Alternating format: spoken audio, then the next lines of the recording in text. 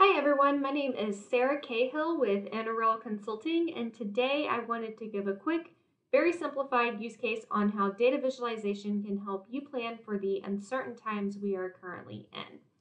While data visualization can be used against other data sources such as planning or Essbase, as long as certain design criteria is followed, in this example I will be using a simple spreadsheet against DV, data visualization. For this demonstration, I am the CFO of a small retail company called Paperclip that sells office supplies such as paper, pens, office chairs, you name it.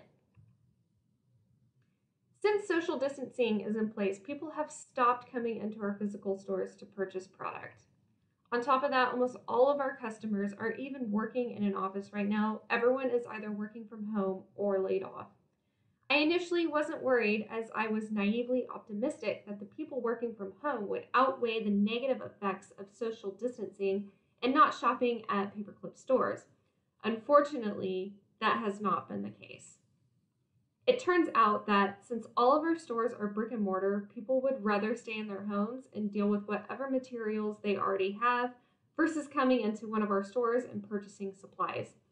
To top it off, the situation is continuously getting worse as stores are forced to close across the nation due to mandatory stay-in-place orders, curfews, etc. So now it's the end of March and sales are down 85%. I saw a brief overview of scenario modeling on interRel Finance News website, and while I'm not sure the Paperclip company has given me access to a complete set of tools to implement a full scenario model really quickly, I have decided I can at least start crushing some numbers and see what would happen to Paperclip's next sales amounts with 3 different scenarios I can foresee happening in the future. The first scenario, and what I'm hoping for, is a quick recovery. So in this scenario, sales are going to decrease throughout the first quarter, as we have seen, then start getting back to normal next quarter. Another scenario would be delayed recovery, in which sales actually continue decreasing throughout the second quarter, then start gradually increasing over quarters 3 and 4, ultimately getting back to normal, but not until the end of 2020. Last, my sort of worst case scenario would be prolonged contraction, in which, like delayed recovery scenario, sales will continue to decrease throughout quarter 2, but instead of recovering in the second half of 2020, the numbers will remain stagnant. And we don't see a true increase in sales start until January 2021, and it takes the entire year to get back to our typical sales numbers at the start of 2022. As far as I know, like I said before, the Paperclip company doesn't have access to a fancy planning or Essbase system, but I know I have Excel and a certain Oracle Analytics cloud tool called data visualization. I started a spreadsheet of data by month by including in this year's actual values, then pulled in my actual numbers from last year and put them in a scenario called budget. I then decrease and increase these values to mimic the type of sales numbers we might see per month for each of these scenarios accordingly. And this was my result. While these numbers are beautiful to look at, it's hard to look at the spreadsheet alone and derive my financial forecast numbers off of it. So I put this spreadsheet as a data source in data visualization and started to play around.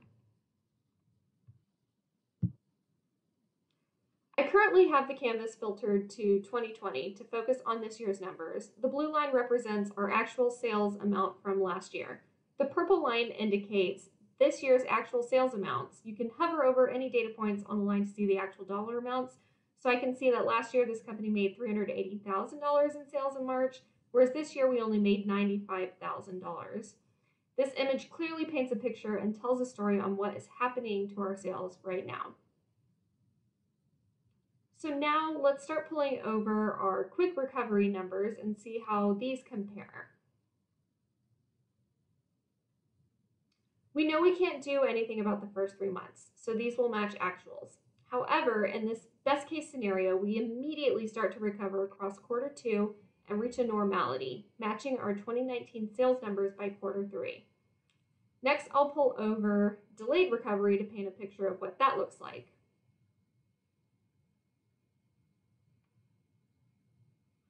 In this scenario, it takes us a full year to get back to normal sales numbers.